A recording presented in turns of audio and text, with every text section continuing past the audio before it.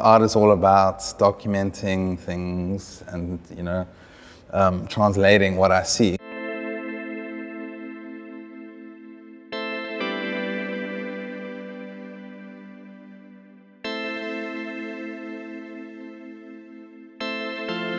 I was trained as a painter, and I hardly ever get to paint.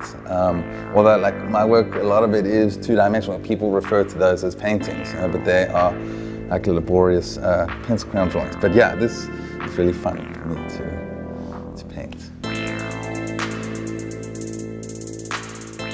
I collaborate with people, so I work with rural crafters in KZN. I think there's more of a tradition of craft.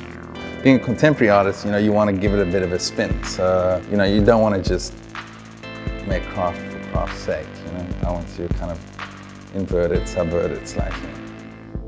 My work is not all about pretty things or making pretty pictures. It's about looking at maybe the uncomfortable stuff, but it's related to South Africa. For me, it's very important that the work has a sense of place. So yeah, I'm a South African artist.